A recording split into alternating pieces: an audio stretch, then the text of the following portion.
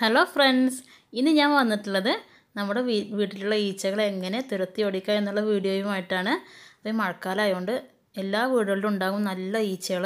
അപ്പോൾ എൻ്റെ വീട്ടിൽ നല്ലോണം ഉണ്ടായിരുന്നു കേട്ടോ. അപ്പോൾ ഞാൻ ഈ ഒരു സംഭവം ഉണ്ടാക്കിയിട്ട് ഉപയോഗിക്കൽ തുടങ്ങിയപ്പം വളരെ പെട്ടെന്ന് തന്നെ ഈച്ച ശല്യം മാറിയിട്ടുണ്ട്. അപ്പോൾ ഇതിൻ്റെ ഒരു വീഡിയോ ഞാൻ നിങ്ങൾക്ക് കാണിച്ചു തരാം. അപ്പോൾ ഇതിന് വേണ്ടിയിട്ട് ഞാൻ ഫാരി എടുത്തിട്ടുണ്ട്. ഈ ഫാരി നിങ്ങളുടെ അടുത്ത് ഇല്ലയെന്നുണ്ടെങ്കിൽ നമ്മൾ പ്രില്ലായാലും മതി. പിന്നെ ഞാൻ ലെമൺ ഗ്രാസിൻ്റെ പെനോയിലാണ് ഇതിന് വേണ്ടിയിട്ട് എടുത്തിട്ടുള്ളത്.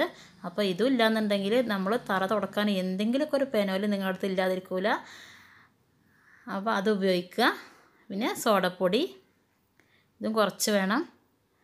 പിന്നെ നമ്മുടെ സുർക്കയും വേണം. പിന്നെ അതിന് വേണ്ടത് ഒരു ഒഴിഞ്ഞ കുപ്പിയാണ്. ഈ കുപ്പിൻ്റെ അടപ്പിൽ ഞാൻ ആ പപ്പടക്കോൽ കൊണ്ട് കുത്തിയിട്ട് ചെറിയൊരു ഓട്ടയാക്കിയിട്ടുണ്ട്. ഇനി ഇതിന് കുറച്ച് വെള്ളം കൂടി ഇതിലേക്ക് വേണം. അപ്പോൾ നമുക്ക് ആദ്യം സുർക്ക ഇതിലേക്ക് ഒഴിച്ചു കൊടുക്കാം. സുർക്ക ഒരു 3 സ്പൂണൊക്കെ ഇതിലേക്ക് ഒഴിച്ചു കൊടുക്കാം. ഇനി ഇതിലേക്ക് നമുക്ക് പെനോയിൽ ഒഴിച്ചു കൊടുക്കാം. ഇത് കുറച്ച് ദിവസമൊക്കെ ഇതിങ്ങനെ കുറച്ച് അധികമൊക്കെ ഉണ്ടാക്കി വെച്ചാൽ മതി. വലിയൊരു കുപ്പി ഉണ്ടെന്നുണ്ടെങ്കിൽ നിങ്ങൾ അതിൽ ഉണ്ടാക്കി വെച്ചാൽ നമുക്കൊരു 10-15 ദിവസമൊക്കെ ഇത് ഉപയോഗിക്കാം.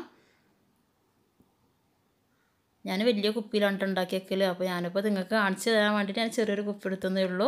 ഇതിലേക്ക് നമുക്ക് കുറച്ച് ഫാരിയും കൂടെ ഒഴിച്ചു കൊടുക്കാം.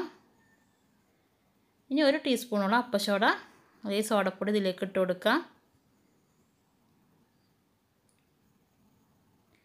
എന്നിട്ട് നമുക്കിതിലേക്ക് വെള്ളം ചേർത്തിട്ട് നന്നായിട്ടൊന്ന് കുലുക്കിയെടുക്കണം.